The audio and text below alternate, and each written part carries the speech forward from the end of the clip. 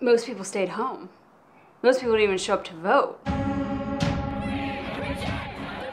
Donald Trump has said a lot of inflammatory things. Why not Hillary Clinton? Why not? How much time you got? I could go on and, you know what I'm saying? Like, how much time do you got, bro? Donald Trump is just reckless. I'm scared now because he has control of a lot of stuff he should not have control over right now. I think mostly they're irrational. When you're afraid, you act irrationally. Americans don't know why we're in the Middle East.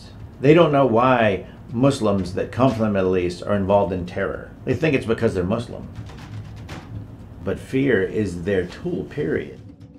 I voted not him, more than it was for her. Do you think Hillary stole it from her? Yes, I do. Well, I love my country, but I also know that we've got warts and scars and blisters too. I remember when people would run their campaigns on just saying what their issues were. Why is no one listening to the people? I don't understand. That's the whole point.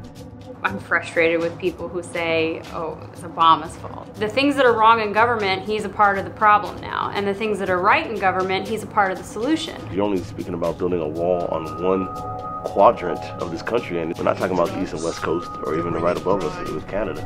We're speaking specifically about the Mexicans. And you want to protest something that you're passionate about, by all means do that. Because when it was a landslide and she's got it on lockdown, the process was A-OK.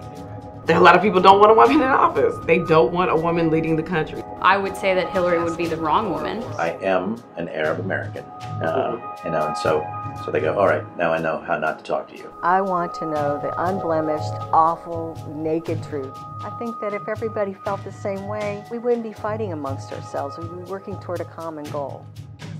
I think there's only one thing more powerful than fear, and that's hope. Not let people divide us.